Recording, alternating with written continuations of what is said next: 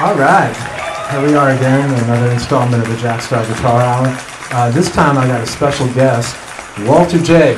Hey Walter, how you doing today, man? Great, how you doing? Good. Hey, thanks for coming on the show. It's really good to have you. I've seen you play a lot in the Brevard County area, and even though you're not originally from here, are you? No, I came down here less than 3 years ago.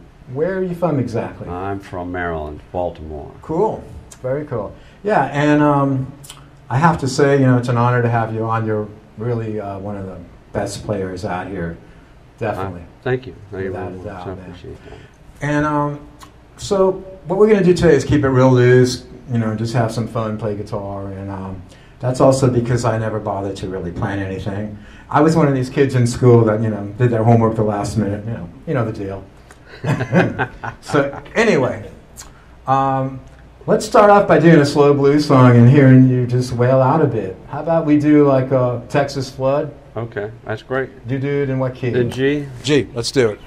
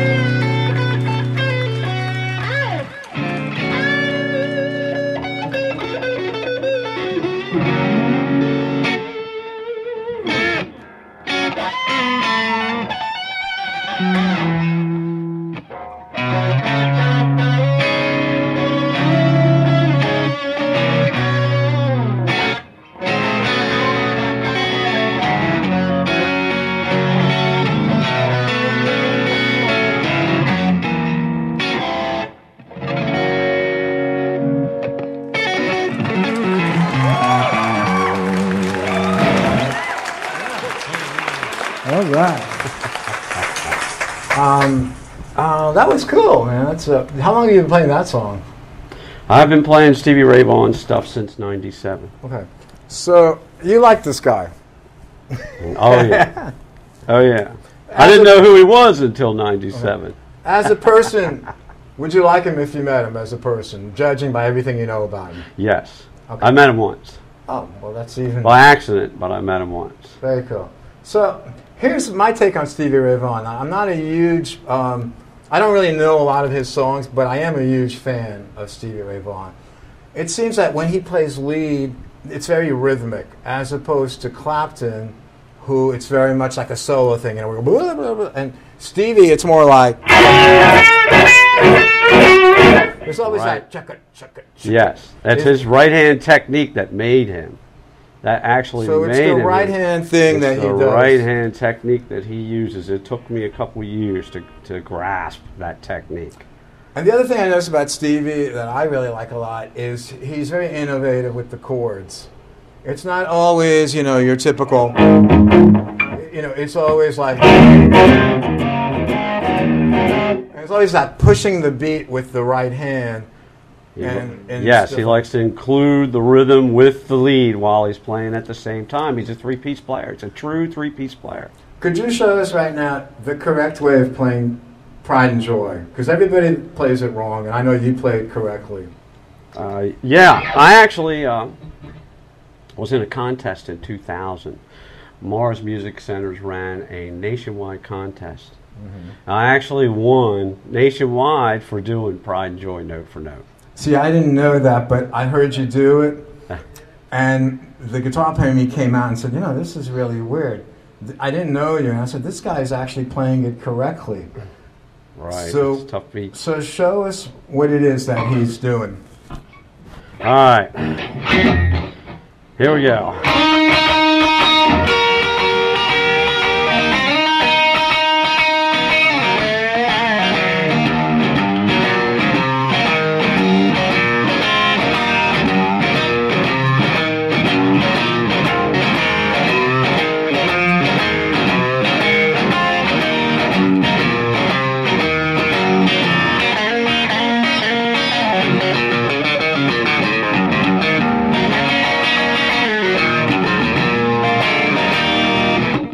That is it. That's it, man. That is the more. That's it. Now, I've heard every other version of that. It's from everyone, and, you know, and then, of course, some people choose not to play the rhythm. Let's say if you're Bonnie Raitt or you're whoever and you're doing a tribute album, Right. you know, you might just go, you know, or whatever, you know, and it's all, and it would be good, but it wouldn't be playing. It wouldn't be correct. It wouldn't be correct, exactly. Now, I came up with a blues thing that has a pretty good kind of rhythm. It goes like this.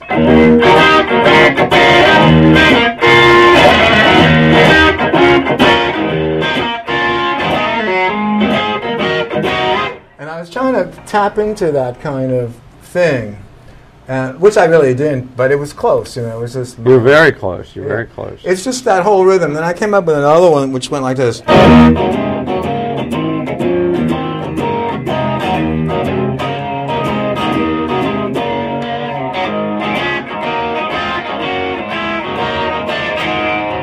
That kind of, you know, where you're articulating all these chords, you know. But let's do this. There's another side to you besides the Stevie side, isn't there? Oh yeah. There's the classic rock, the writer side. Like you were in a punk band too. Oh yeah, I was in a punk band for 6 years. All underground music, Marble Bar, the whole deal. I loved it. We played 99% original material. And you were doing like stuff like, I mean, influenced by like the Pistols or Pistols, Clash. Ramones, Clash. Unbelievable. I loved it. I loved it. Because some of that stuff's still in me note for note. Well, you know what, and this is what I think is really important, and I want to say this to people that are watching. I don't think it's good to limit yourself to one style of music. And when you play things like people get a kick out of the fact that I play heavy metal, and I also really like blues and classic rock. I think like some of the styles teach you certain things. Like in your case, the punk music gave you the ability and the aggressiveness to rip.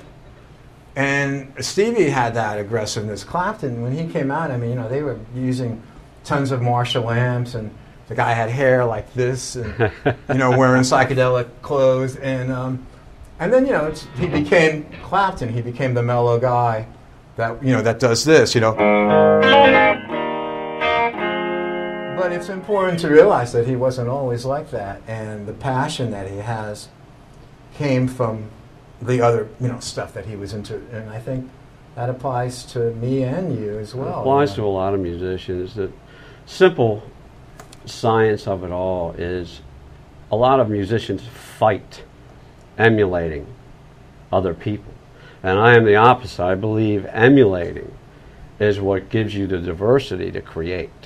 Absolutely. And emulating other people is a lot of musicians believe that being themselves and playing originals and this and that is so much a different plane as opposed to emulating a great artist. But to be perfectly honest, emulating a great artist is probably the toughest thing a musician could ever do. Yes, absolutely. And all artists themselves, including the ones that we like to emulate, started off emulating someone else too. It's like one time this guy was telling me, he goes, I don't play covers, I play songs because every song is a cover. Yes. Unless you're John Lennon or Robert Plant or whoever, when you play, and everything's a cover. If you didn't write it, it's all been done before. Yeah, and even your songs that you actually write, yes. If you didn't write them 100% by yourself, it's still a cover. It's still a cover. And and you can just cover yourself. Well, still in all the years of learning, when you write, someday you realize that you can play your original song and play it on a CD all you want, and someday you're going to realize that what you wrote sounds like some CD from someone you've had learned before. Exactly, and we'll do a whole show one day on that. A style, We'll do a whole show about where all this stuff comes from, because it's fascinating, and I think you and I both know that there's not a lot of totally original stuff under the sun. I'd like us to do a song now. This one's called "Feeling All Right." Did you ever play that one? Yeah, I've played that before. Can you sing it, and we can sing it together? I'll do a verse, I'll do a verse. Sure. Okay. Sure. So I do it in C. Okay, great.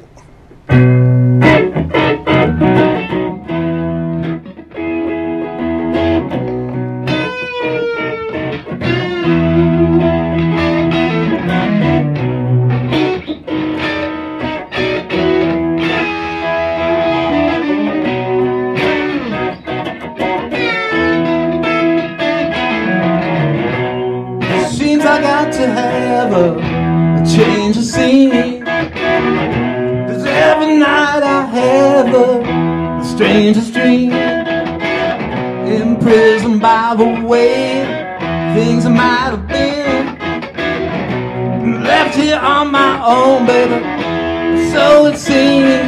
You're feeling alright. I'm not feeling too good myself.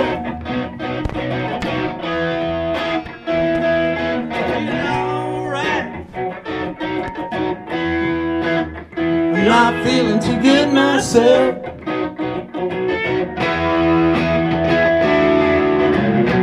Girl, you sure took me for one big ride. Even now I'm sitting here wondering why.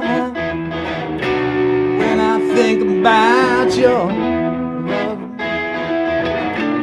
I got to get away, baby, before I scream. Feeling alright. Too good myself. Feeling alright. Not feeling too good myself. Take it away, Walter.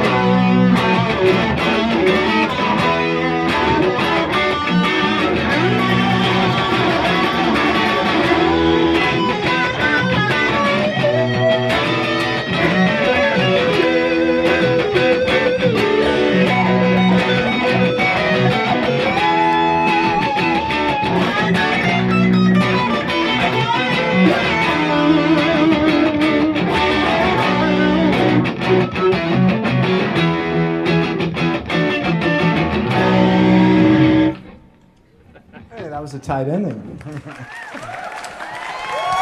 that's like one of the classic songs that you can, land in Omaha, walk into a bar, there'll be a cover band, and chances are they know it. They know.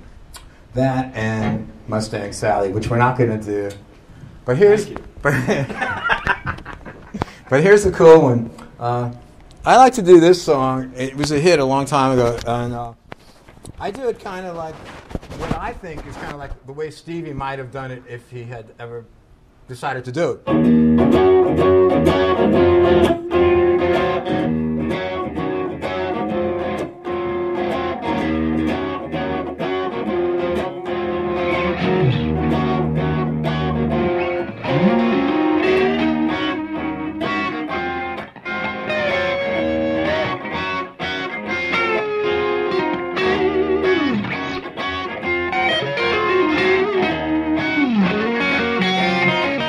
Well, in the cool of the evening when everything is kind of groovy, I call you up and ask you, babe, if you want to see a movie. First you say no, you got some plans for the night, and then you stop and say, alright, love is kind of crazy with a spooky girl like you. Keep me guessing, I never seem to know what you're thinking. If some guy looks at you, it's sure your little eyes will be winking. Well, I get confused, I don't know where I stand, and then you stop and say, alright, love's kinda crazy, a spooky girl like you. Alright.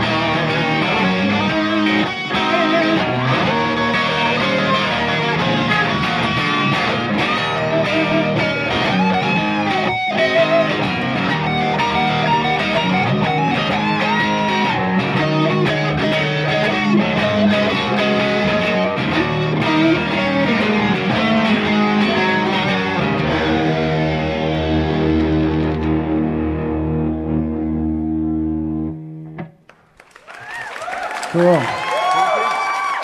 Spooky. Yeah. Cool song. Yeah, and I think sometimes it's interesting to try to envision like how somebody would do a song that they didn't do. You know? Oh yeah. You know what I mean? I mean, it's like trying to say, well, how would I don't know, how would Clapton play, you know, some Neil Diamond song? You know, it's just the whole thing is so absurd. But then it makes you, I think, tap into, well, who is Clapton? Right. Well, if you tap back far enough, you can look at how Deep Purple did a Diamond song. They did Kentucky Woman. Great example. Stevie Ray did Taxman, Beatles Taxman. Right. Which totally makes sense because Taxman has that chord that some people call the Hendrix chord, you know. And the weird thing is, like, a lot of the Stevie Ray Vaughan songs had that chord, didn't they? No, a lot of them did. He took it another step, though. He took Right. Taxman to a whole new level. Yes, if you've he ever did. heard it, his chords on Taxman are... That's how he's doing it.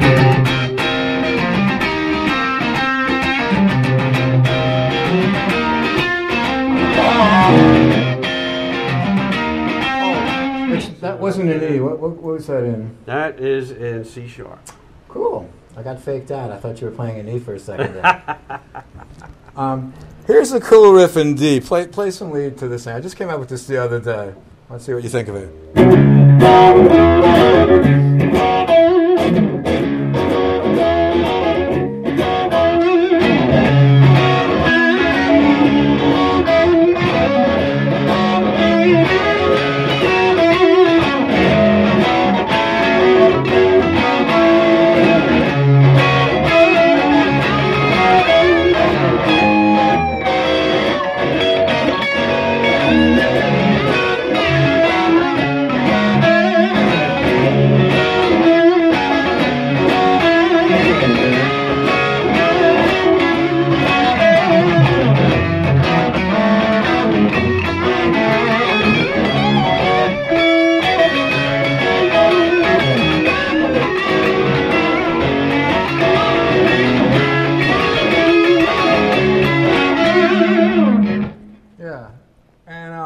That's cool.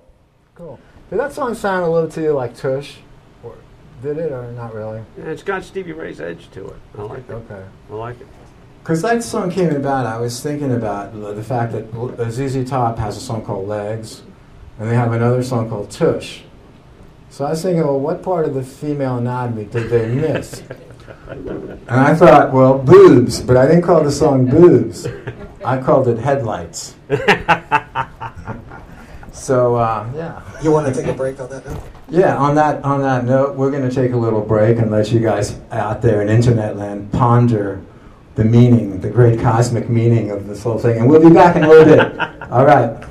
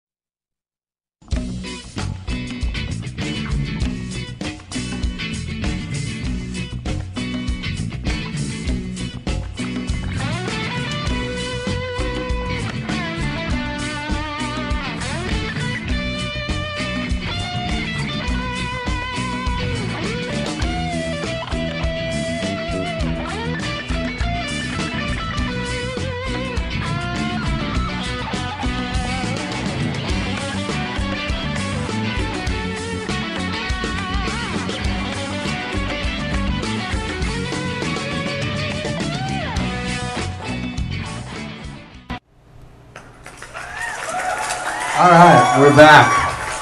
We got Walter J, and we're going to do some more blues and some more guitaring, you know, because that's really what the show's about. There's nothing really planned out, and I'm glad that you're cool with that, you know. And I think it's better. I think it's more honest, and unfortunately, there's less and less of that over the media. Everything today is scripted. In fact, it's like, you know, it's like presidential news conferences. I mean, everybody's got their questions, and you can only ask a question at those conferences if it doesn't offend anyone. So this isn't like this. There's nothing scripted here. Anyway, we're talking about Stevie. Yeah. You wanted to do that song that Buddy Guy wrote.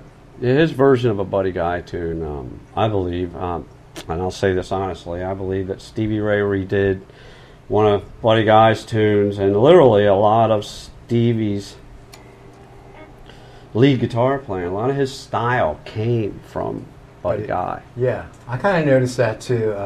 Like when he does well, give us a couple of Buddy Guy signature riffs that Stevie has used. Okay.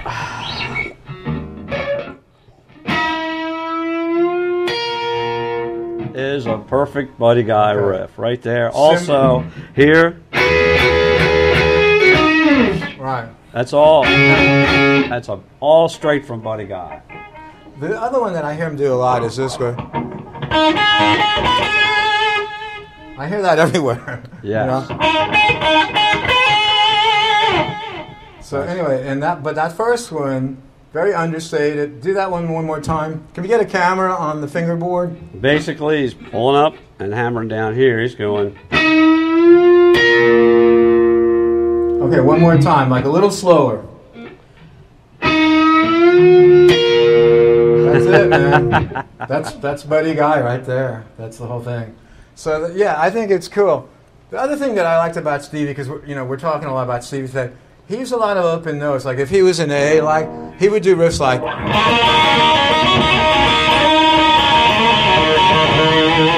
You know, so there's always.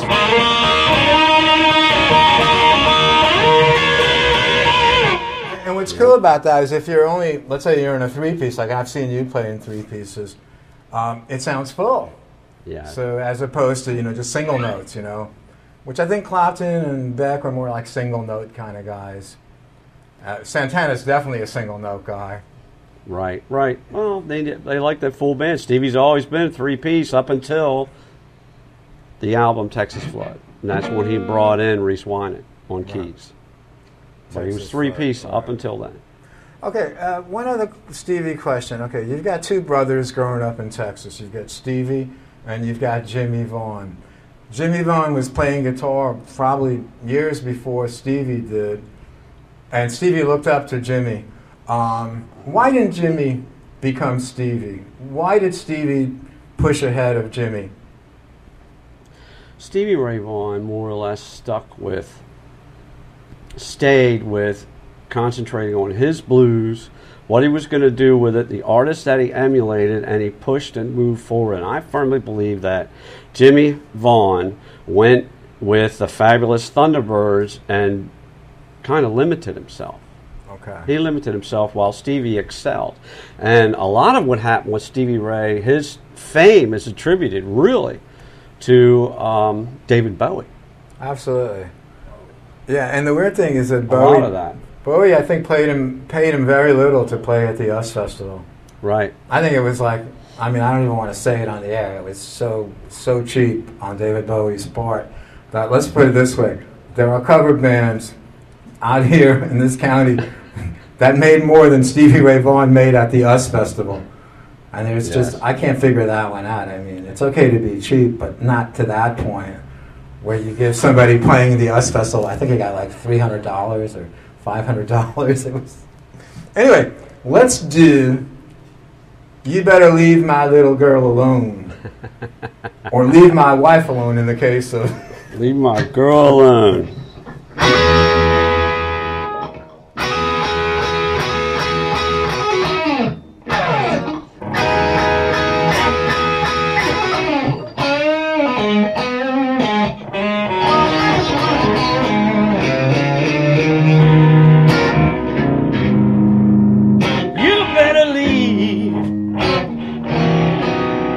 You better leave my little girl alone.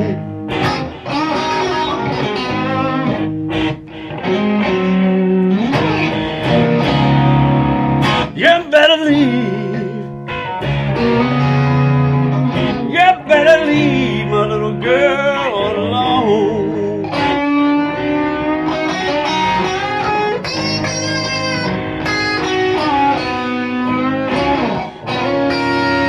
Lord, before I get evil, ma, and I go and do something wrong.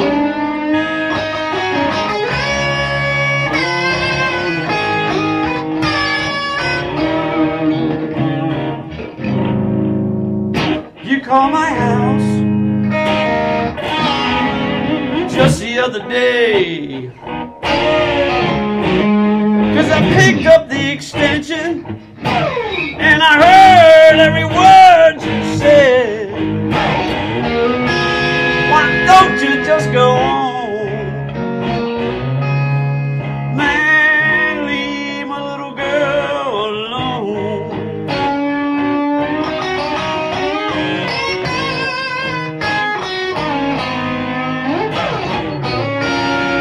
Not before you get evil, Mom, 'cause I'm gonna do something wrong.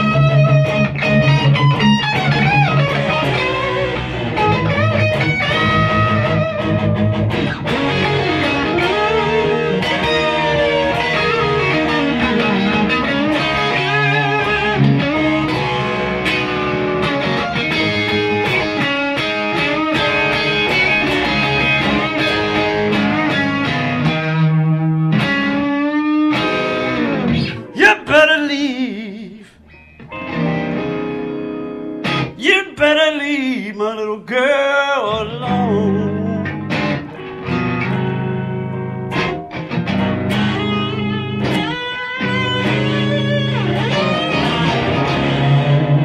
You better leave.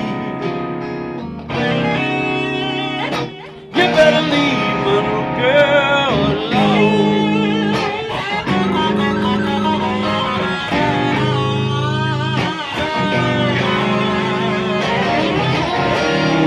Lord, before I get evil, man, and I go and do something wrong.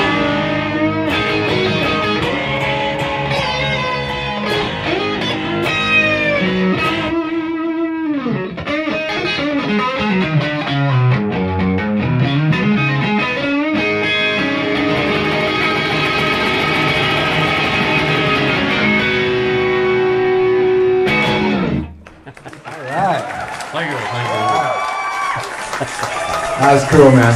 Great song. It's not a typical blues song. I was thinking it was more like a Red House or It's My Own Fault, and it really isn't. Especially the first time that I played it, and then as I was playing it with them, I realized, you know, this isn't a typical blues song. No, he does a lot of progressive changes in there. They're pretty cool. Yeah. Okay, so I got a little stumped right on the air, but that's okay because you know it's all part of. It's all good. It's all good. Talking about blues and, you know, guitar heroes, you know, obviously Stevie Ray Vaughan's like a guitar hero. Who are the other guys that you liked? I mean, besides Hendrix? Because I know you liked Hendrix. Very first guitar player I was really, really into, and still very much into, Joe Perry from Aerosmith. Wow. Really love the way he plays. I love Aerosmith, point blank. Anything they do, Right. I'm good with. Cool. The other person for his slide work and his talk box work is Joe Walsh. Oh, yeah, he's great. Like Joe Walsh, Joe Perry, and Stevie Ray Vaughan, they're pretty much the three. Well, the two Joes I wouldn't have guessed, but you know, now that you mention it, I mean, Joe Walsh is really phenomenal. He's a great player. Phenomenal player, tasty, you know, and just great. You know, as far as I would thought you would have liked like maybe Jeff Beck and Clapton and no, never really a Beck Clapton fan. Never. And what about the Reverend Gibbons? You gotta like the Reverend. The Reverend. But I hear some Billy in you. Yeah. I hear some Billy going on there. We do a lot of ZZ Top. The Yeah. band does a lot of ZZ Top. So in a nutshell, play some signature Billy riffs. You know, if I came down from outer space and I said, well, who's Billy Gibbons? You know, what would you play? Let's think. What could I do? Would it be the squealing maybe, or I don't know? I like his earlier work, like in when they did songs like Heard It on the X, Nasty Dogs and Funky Kings, that kind of stuff. That's the kind of his.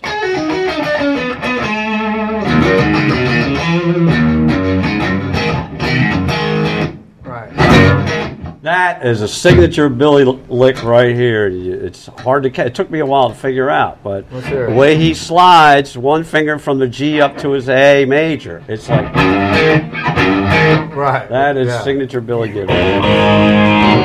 Which is also the beginning of Suffragette City by Bowie. Bow now. Okay.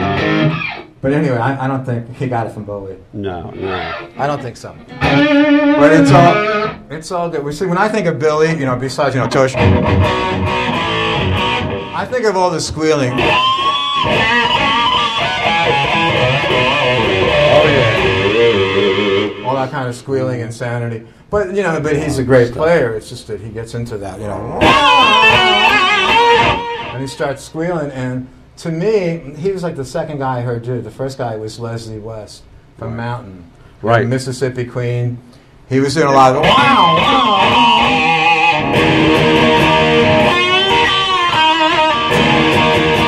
And then he would do like all that kind of stuff. So now that we've traced the history of rock and roll guitar for everyone out there in internet land, we're going to play something. How about we do like Rock Me Baby? Because I think everyone's done Rock Me Baby. Probably Stevie Ray Vaughan's probably got a recorded version of it. Does he? Is he the only one that hasn't? Probably the only one that hasn't done it. Okay. I do it an A.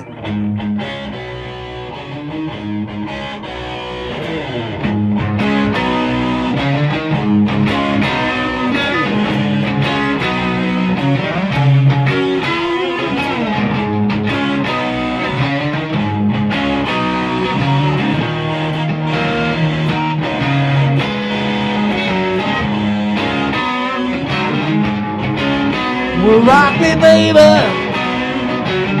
Rock me all night long. Rock me, baby. Rock me all night long. Keep on rocking me, baby, until my back ain't got a bone. Roll me, baby. roll me all night long. Roll me, baby, roll me all night long. Keep on rocking me, baby, until my back ain't got a bone. Walter on the guitar.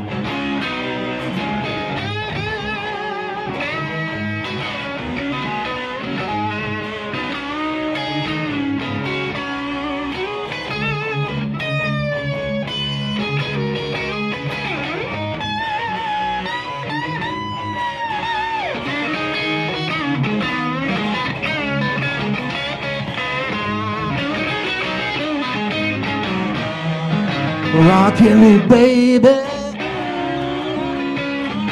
rolling me, baby,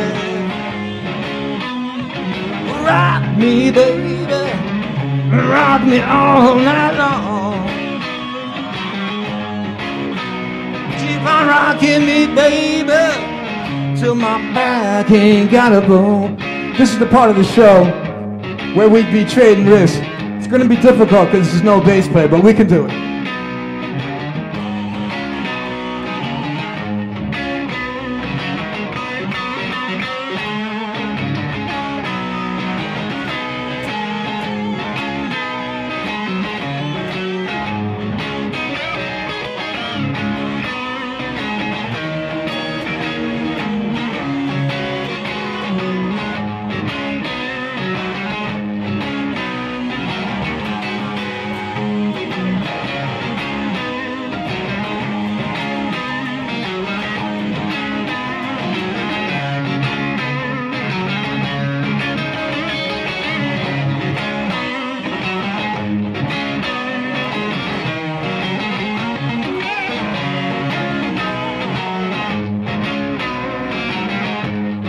What Stevie would do with it.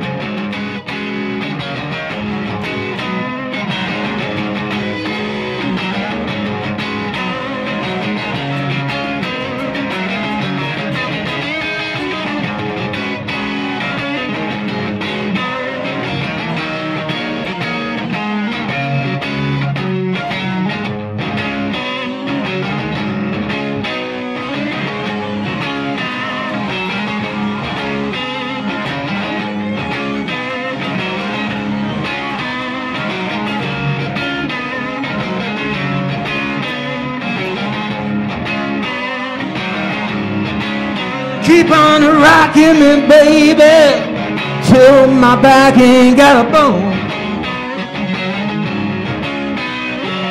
Rock me, baby.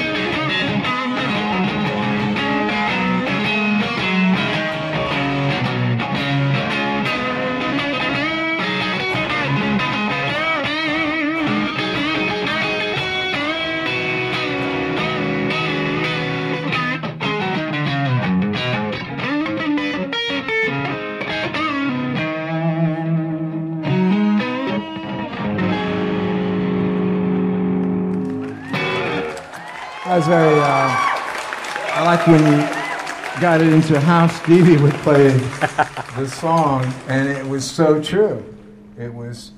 It took it from back, doing it very linearly, you know,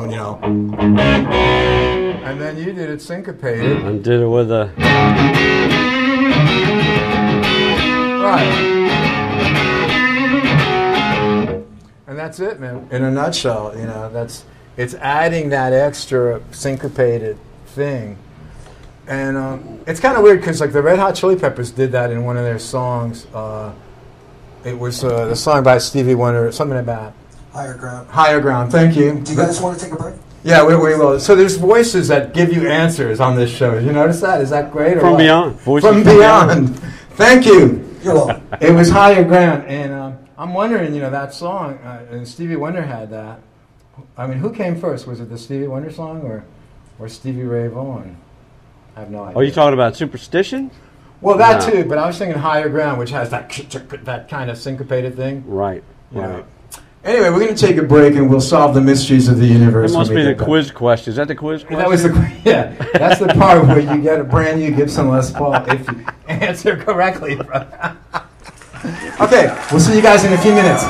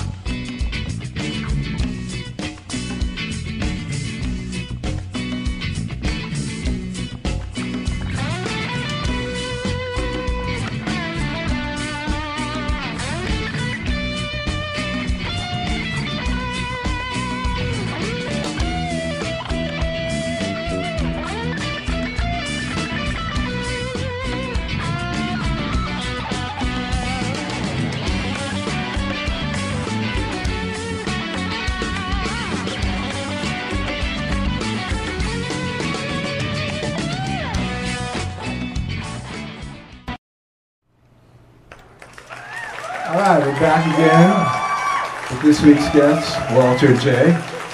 So, Walter, we've been doing a lot of playing, and most of it has been blues oriented, but I think you can basically play blues to anything. You know, I could probably play Mary Had a Little Lamb, and you play some blues verse to it, right? That's it. In fact, I think somebody did that already, right? Stevie Ray Vaughan did that. Yeah, right.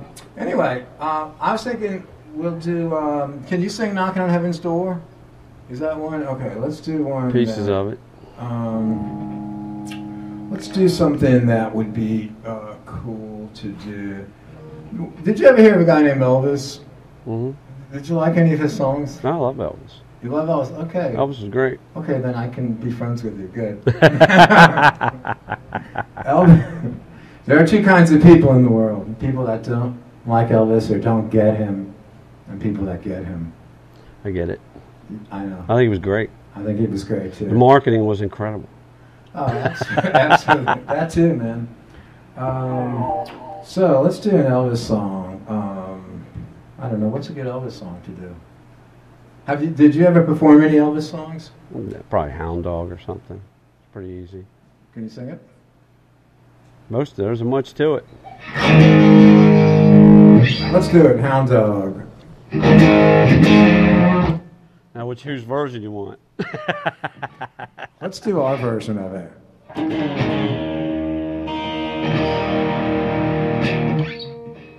All right.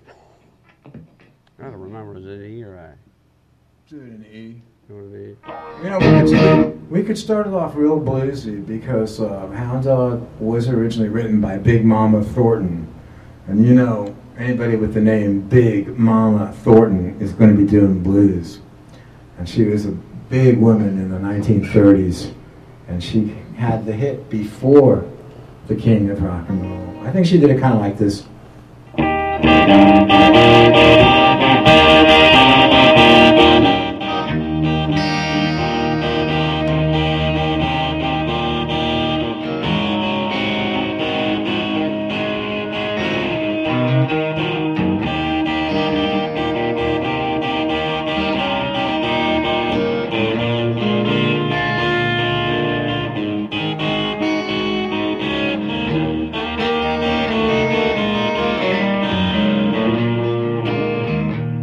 Nothing but a hound dog, crying all the time. You ain't nothing but a hound dog, crying all the time. You ain't never fought a rabbit, you ain't no friend of mine.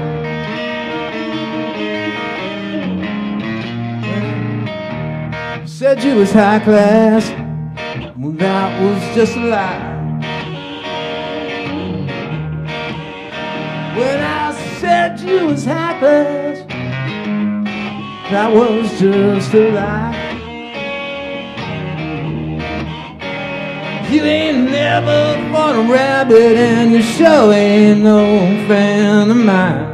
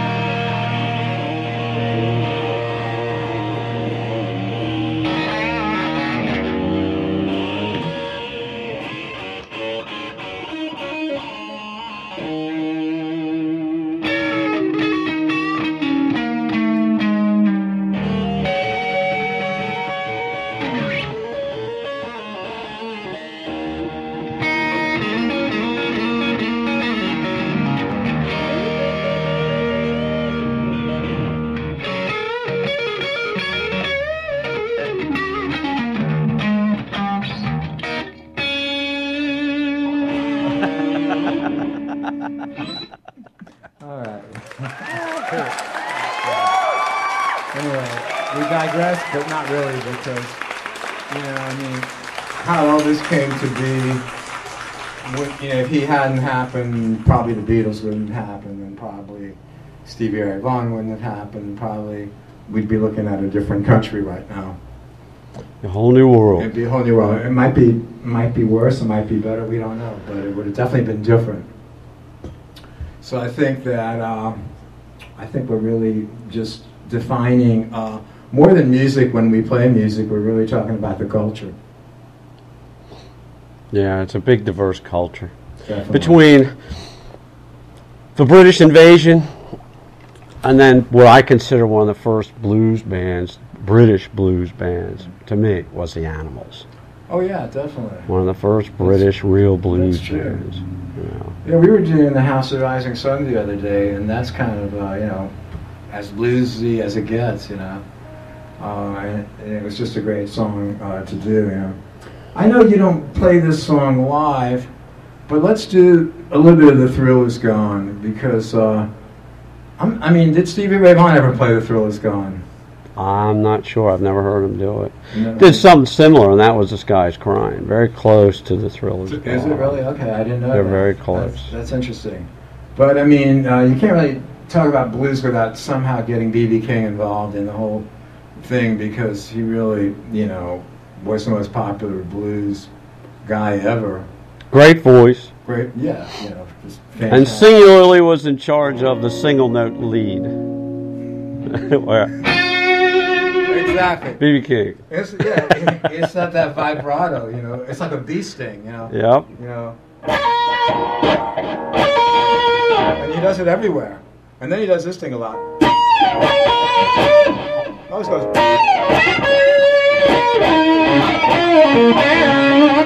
But it's really weird, because all guitar playing is a synthesis of everything. I just noticed, doing this kind of bend is very Jeff Beckish, just like. And also pre-bending, when you bend before, so you mix all these styles together, this, the BB, and then you mix that, and then you mix the exaggerated vibrato, which is Clapton. Clapton's vibrato is just sometimes, the only word you can find for it sometimes is it's exaggerated. But then BB does it, and Freddie King and all those people. But let's take a stab at Thrill Is Gone, because it's a great song.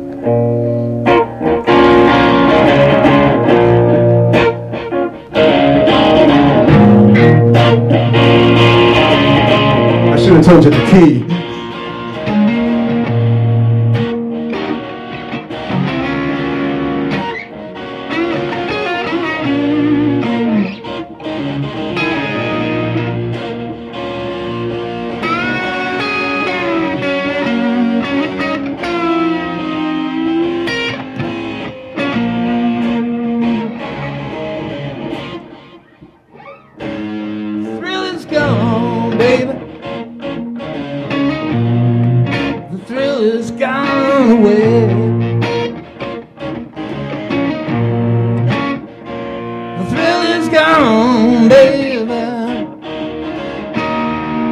The thrill is gone away.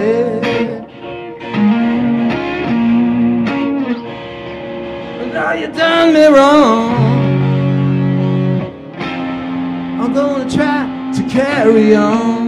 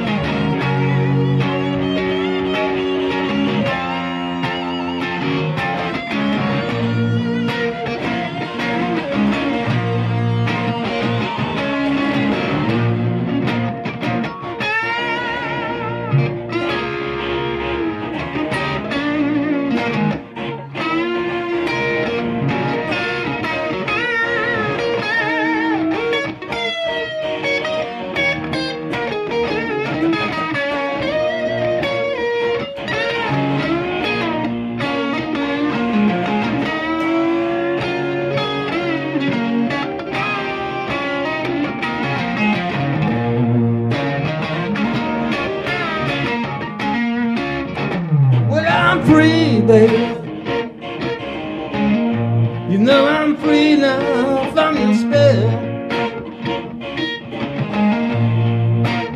Don't you know that I'm free, baby? You know I'm free from your spell.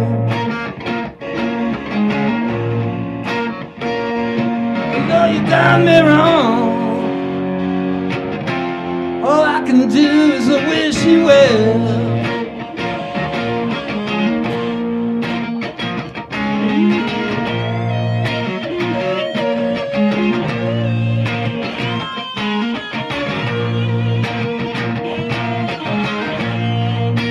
Go with me.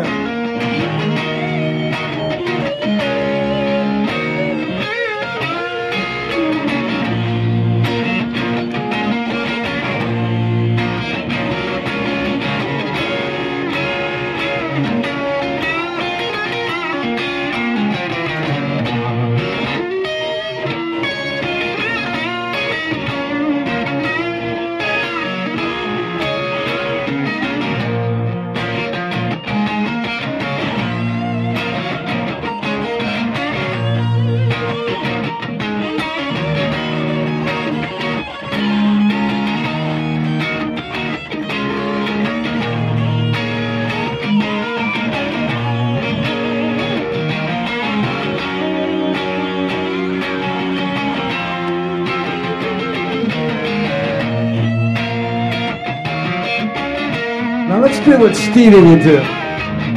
We'll bring it down to a whisper, just like Stevie.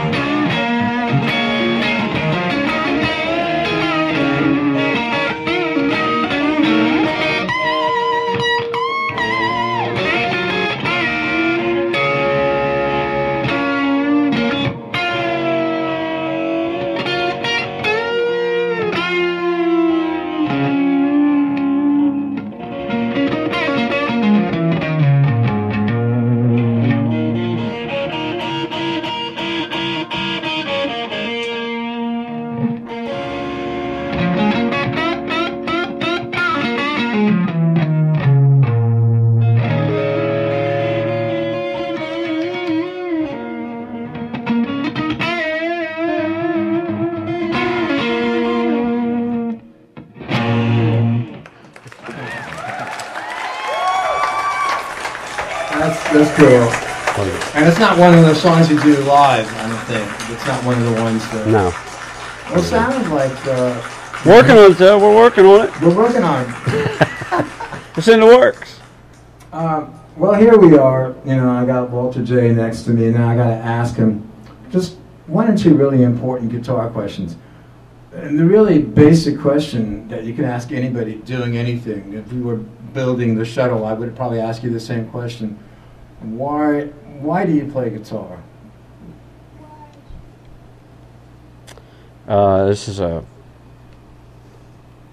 This goes back to my childhood. Basically, I met my sister's boyfriend who had come back from Woodstock. Okay.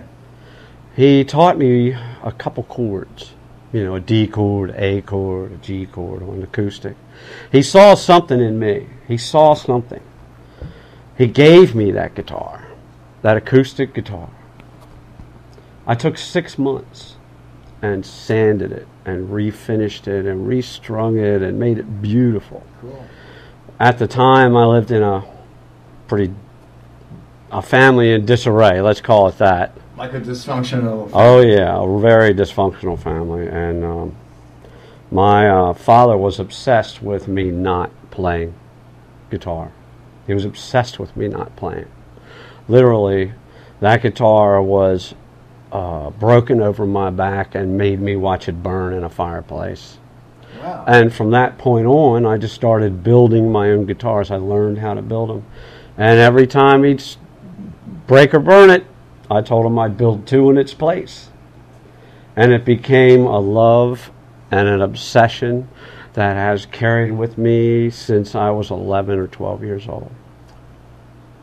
Yeah, that was very intense. You know, you never know how people are going to Answer those kind of questions. But it seemed like it was Didn't want to answer it, but hey, you asked. Yeah, it seemed like it was a test of wills between you and your dad at the time. It was. Is your dad still alive? Yes. And you think he would like this show? Yes, he would. In fact, it took until 2005 when I opened in Camden Yards, actually was the headliner in Camden Yards at Oriole Stadium in front of 7,000 people. It took until I was that old for my father to come up to me and say, "I'm proud of you as a musician." It took him that long to say that to me, and I respect him for it. Right. It took many, many years to hear those words from him. Hey, some people don't give compliments easy, and they're not No. encouraging, but in the end, when they do come around, it's really a great, thing, and, I could see that you're still reliving that moment when you talk about it, and it's very, very cool. I think we got a few minutes left. What does the voice, the omnipresent voice, say? We're almost out of time. All right, we're going to end this show. It's been great having you on. We're going to end with a little shuffle in the key of C.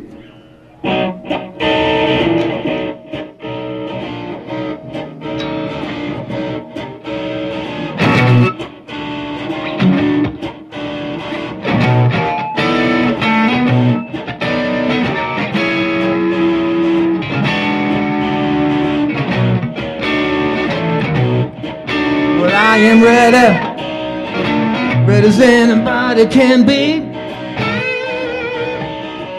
I am ready as anybody can be. Well, I'm ready for you, baby. I hope you're ready for me.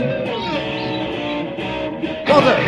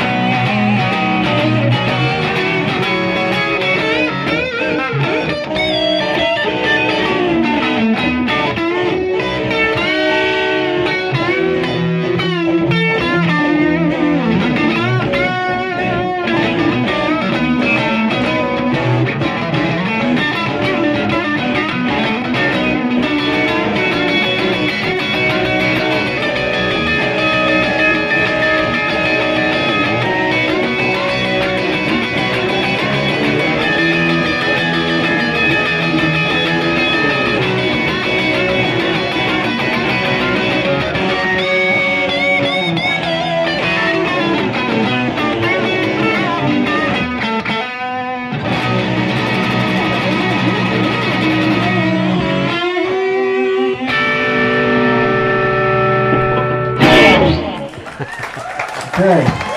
Another great show wraps up. Thanks, Walter J, for coming down, man. Thank you for having me. It's really a pleasure. Thank you so much. We'll see you guys again next week.